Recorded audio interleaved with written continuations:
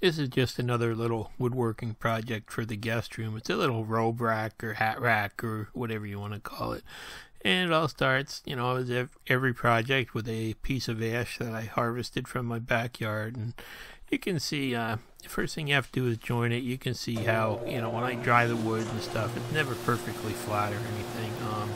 It's just been air dried for about 5 years now, so you can see it still had a little bit of a twist and bow in it. So first thing you have to do is start out with the joiner and put one flat face on it there. And this piece was pretty rocky, you can see, and I just had it set to take a real fine cut, so I had to do a couple passes on it to get it to come out, so it was perfectly flat on that one side. Then you just flip that flat side up against the fence there and run a perfectly 90-degree edge to that, so that way you have two good surfaces to start out with. And then the next thing I do is run it through the planer, and that gives you the two perfectly parallel faces there. And at the same time, it allows you to bring it down to the desired end thickness.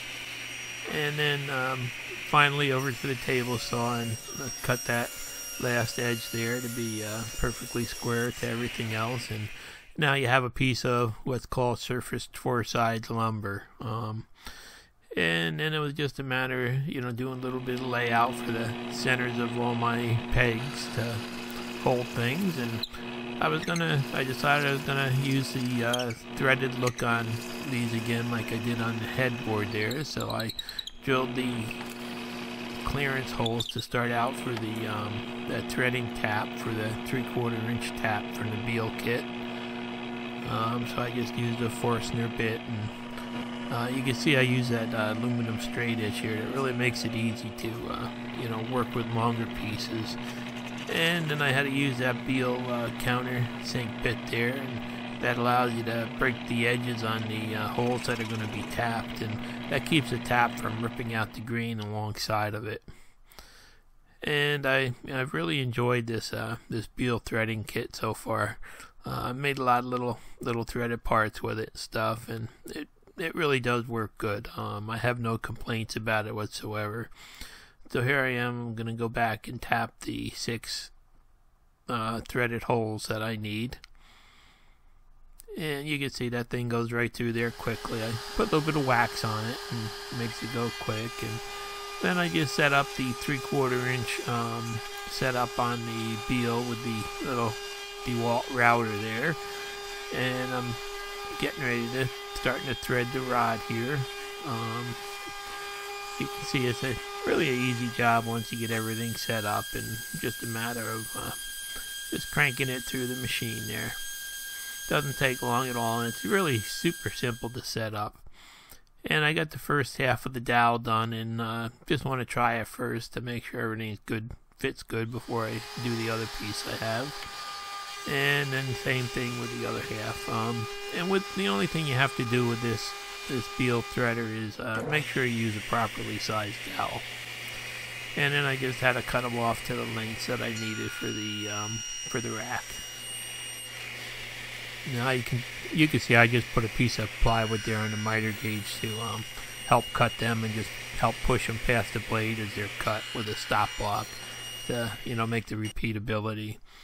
So there they are. I got the parts all started there, and now I need the well, they were going to be nuts, but I decided to make them round because I didn't really want them to pull on a robe or put any marks on any clothing or anything, so I figured round would be better. So I just took an old hole saw out that I had, and I started cutting some round plugs from a piece of walnut. And you can see that when I use this hole saw, what I do is I try to get it so that the saw is actually cutting just barely off the edge of the block of wood there, and that way the sawdust actually ejects out of the slot as you're drilling it, and it doesn't get in there and burn and stick everything together and stuff. Makes it much easier to use the hole saw. Then once I got them cut out, I just threw them in the lathe and had to drill a center hole, and this is what was going to be tapped to match the thread on those other little peg pieces. So that's easy, just throw them in the lathe, and that way you know you're right on center when you drill them. It doesn't take long, and the 3-jaw chuck on the lathe really does help, you know, center everything and switch out quickly. And a little piece of backing wood keeps them from tearing out too bad. Then I had to put that same little countersink in there to keep the thread from tearing it out. So put the countersink bit in there, and I just used a pair of rubber, the rubber handles of a wire crimper set to keep them from spinning around. It was the easiest way to grip on them, and it worked pretty good. And you know, now I've got these pieces ready to go, and it's a matter of just tapping them, and well, kind of hard to hold round stuff, but you know, I was able to run the tap through. And as I said, I originally started out was going to make the hex nuts like I did on the other parts, and but I just decided that I wanted something that was nice and smooth, so if anybody hung a good shirt or anything on it, it would not get marks on it. And then it's over to that sanding table that I built, and I must say that this has really helped a lot. It doesn't catch a super fine dust from sanding, but it pretty much catches all the, you know, most of the sanding dust, and it makes it so that you don't have to, at least it keeps the air from flowing from behind you, so you don't have to breathe it in while you're sanding. And then it was time to take and glue the heads on there on the bolts.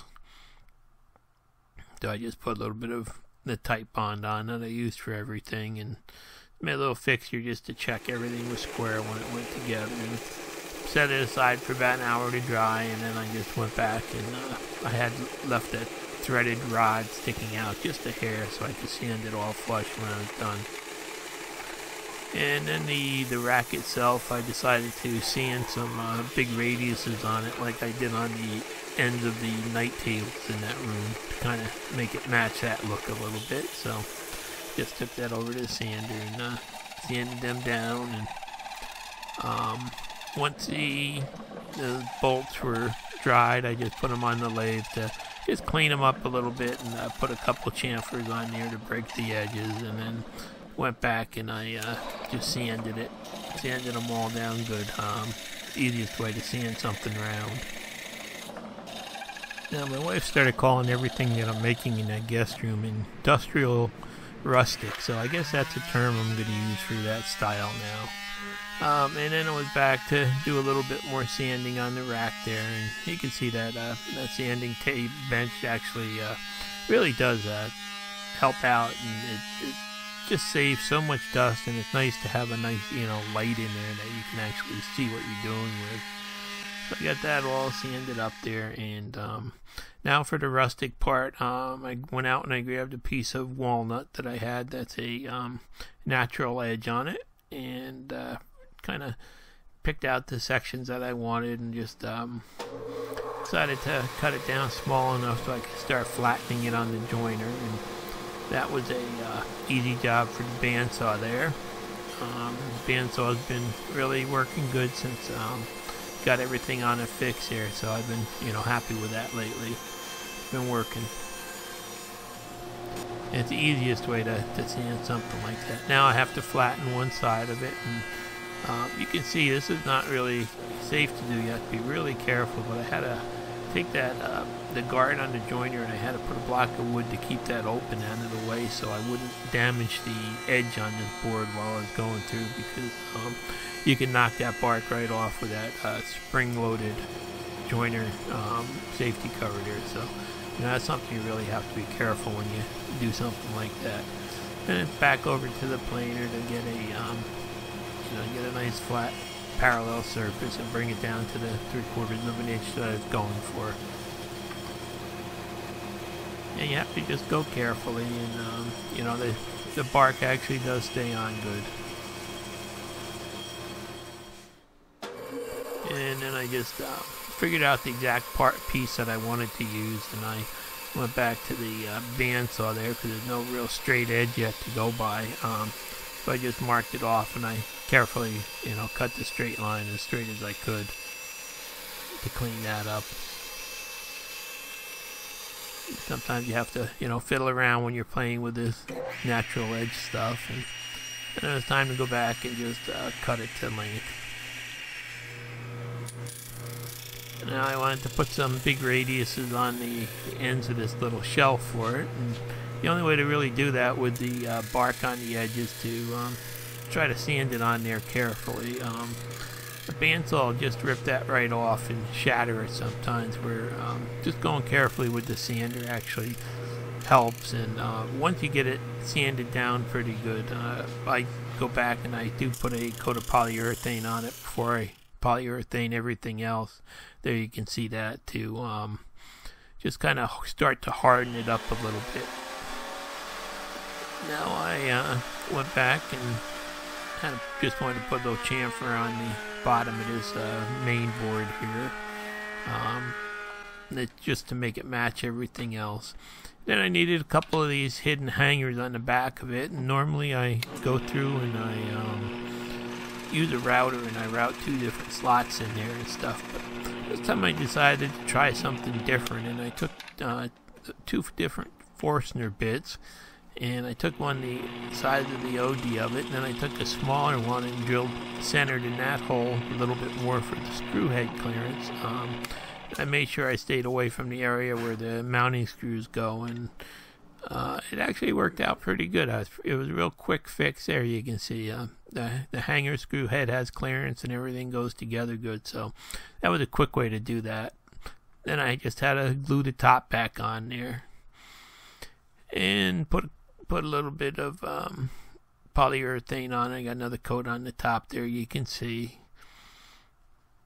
I'm trying to get that edge as hard as I can, and then I'm going back now and I'm just doing the final sanding of everything. And now at this point I've already got 2 coats of polyurethane on the bark area there that I'm trying to harden up. You can see there it becomes pretty durable after a couple coats, so I always try to get a couple extra coats on that area just because it does soak a lot in the beginning, and then just to seal them up real good. So now I'm going to go back and start doing the polyurethane on the whole assembly here. And I've been using these little throwaway foam brushes. I just love them. I bought packs of them at my dollar store, 25 in a pack for $1, and so I just use them and toss them with each coat. And then you can see it takes a while. I should have really sprayed this, but it takes a while trying to get that really soaked into the bark there. And now, in the end, I decided to mix up a little bit of 5-minute epoxy to epoxy those screws in. Originally, I was going to leave them loose, and the more I thought about it, I could see my granddaughter playing with them and just backing them out so that they were, barely engaged, and somebody, having something fall on the floor because of that. So, in the end, I decided to just stick a little bit of epoxy on the threads and just screw them in there flush so that there'd be no worries about them, ever being backed out.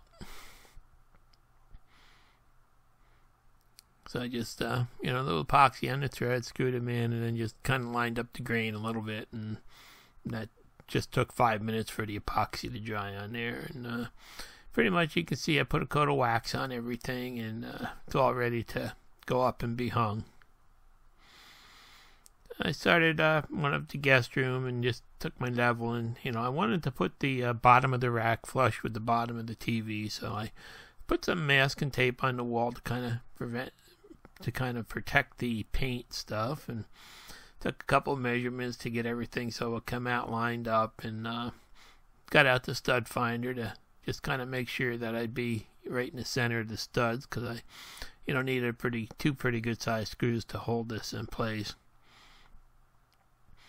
So I got the first one marked, and then went back and just double checked the center to center distance on it so there'd be no problem getting the rack up, and just pre-drilled some clearance holes for the screws to make them easy to go in. And try to get them nice and straight as I can, so the heads would be in the perfect location. And when you're using those little hangers like that, you want to make sure that you use a really high quality screw. You don't want to hang them off like a sheetrock type screw or anything like that if you're going to put any kind of weight on it.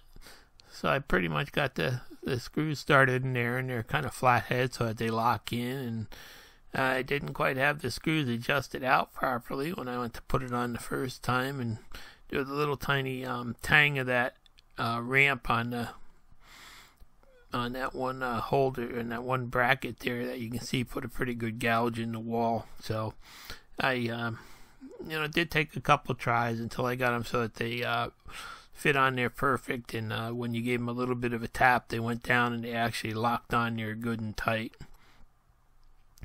So there it is, all done except for my one mess up there where I put that gouge in the wall. So that was a matter of getting that little bit of tape and compound and putting coat on there, and there you can see pretty much what it looks like. I'm real happy with it. It gives you a place to hang a hat or hang a robe, or throw a set of keys on the shelf or something like that. So I should help out a little bit.